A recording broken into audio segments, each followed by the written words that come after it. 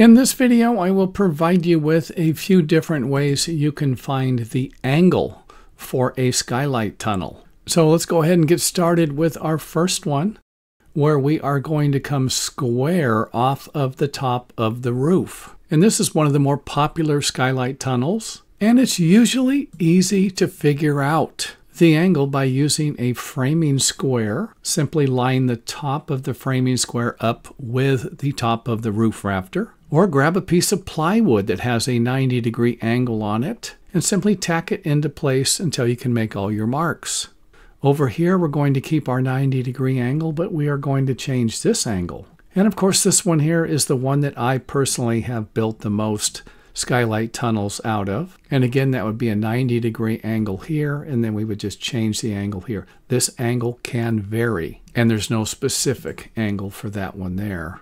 And in our next example, we have a plumb line here that you can get with your level. And again, we have our 90-degree angle over here. Another popular design. Next up on the list, let's go ahead and head over to this one. We have changed the angle of both sides. And some architects might call out for this angle here to be the same as this angle here, in which I don't have an easy way to calculate that one. So if you're looking for an easy way, skip this one here.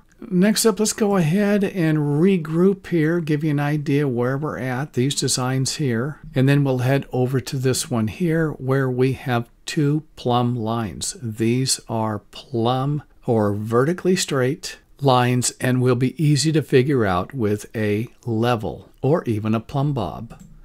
Now, what if you're going to have a situation where the architect or building designer doesn't want to see any skylights from the front, yet would like to have natural lighting in the front? This might require a longer tunnel here. And keep in mind that once you get into this right here, you're going to have a difficult time finishing these wall surfaces, and of course could have a difficult time cleaning these areas also, in which case a removable skylight at the top could drastically help clean these or maintain these areas. So an example of that would be you could remove the skylight and maybe access this area here and then access the lower section with a ladder. And if I was going to build something like this, I would put some 3/4 inch plywood down here and then install my drywall over that.